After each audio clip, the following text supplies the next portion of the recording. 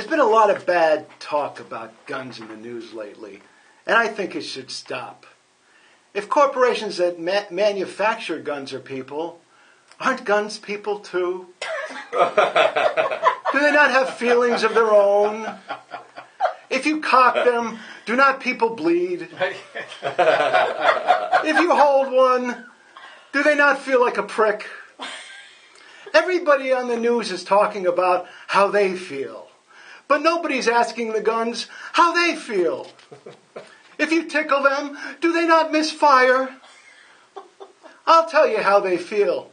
Cheap, used, misunderstood. If it was up to them, they'd be shooting themselves in the air every day in celebration. Oh, sure, sometimes the bullets that go up come down into somebody's head, but that's not the gun's fault.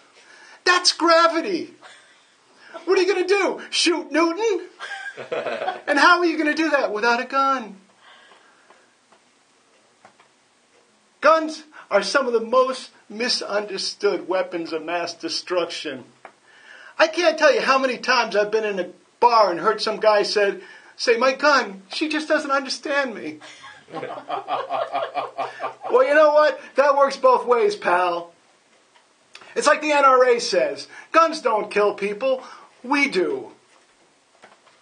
Guns aren't the problem. It's people who don't have guns who are the problem. We have to put a gun in the hand of every man, woman, and child in America, especially the infants. Why, some of my best friends are guns.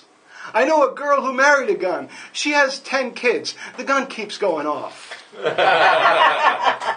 Guns aren't the problem. It's people who are the problem. That's why we need guns, to get rid of the problem. I'm James Tripp, and I'll be back. Maybe not here, but I'll be back with another Trippitorial.